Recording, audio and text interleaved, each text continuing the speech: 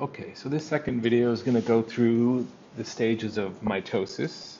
Um, do remember when we're talking about mitosis, right? We talk about the cell cycle. Most of the cell cycle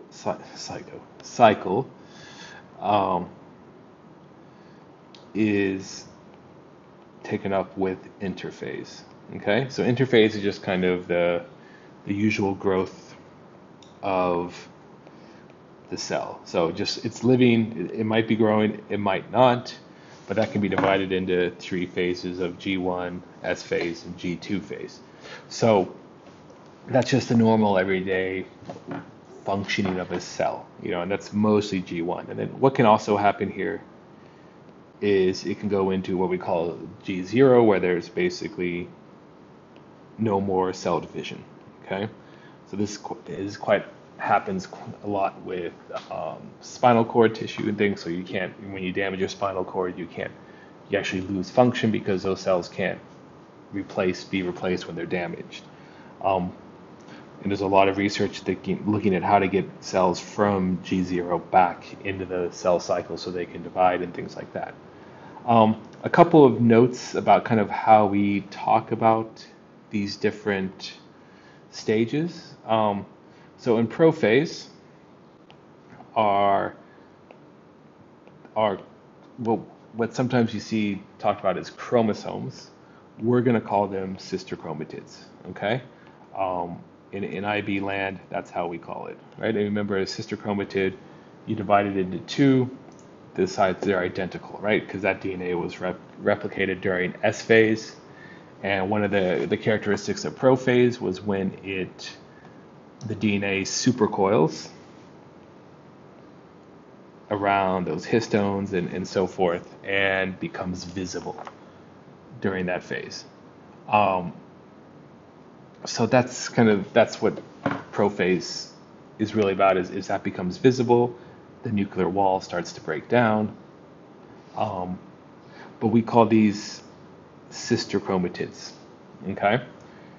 When we get to anaphase and telophase, we now call those chromosomes because they divided, okay? And again, that's IB rules. You might see this written very differently in other texts you read and things like that, but I'm just making you aware of that. So a couple of things here that happen, especially starting in prophase, is our centrioles move to opposite sides of the cell. These spindle fibers come out from the centriole, and they start to go towards the sister chromatids. Okay? And eventually what they're going to do is they're going to attach to the centromere there. And that's going to signal kind of a movement into metaphase. And what's going to happen is all those chromosomes are going to line up on the equator. Okay? Don't forget, through this, we have a checkpoint here where everything's checked to be okay. And then what happens towards the end of metaphase is these spindle fibers start to shorten. Okay?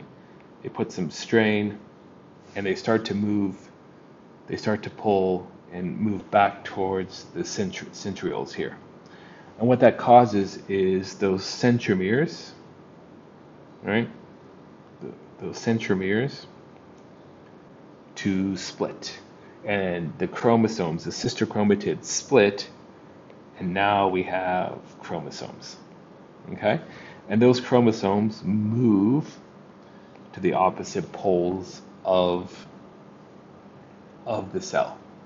Okay? And don't forget, these are genetically identical. And they move towards the ends of the cells. And then we kind of enter telophase. And what you start to see here is the membrane, if we're talking about animal cells, well, plant cells too, but the membranes start to pinch off. We kind of say that that's a cleavage furrow here. So you see the idea here.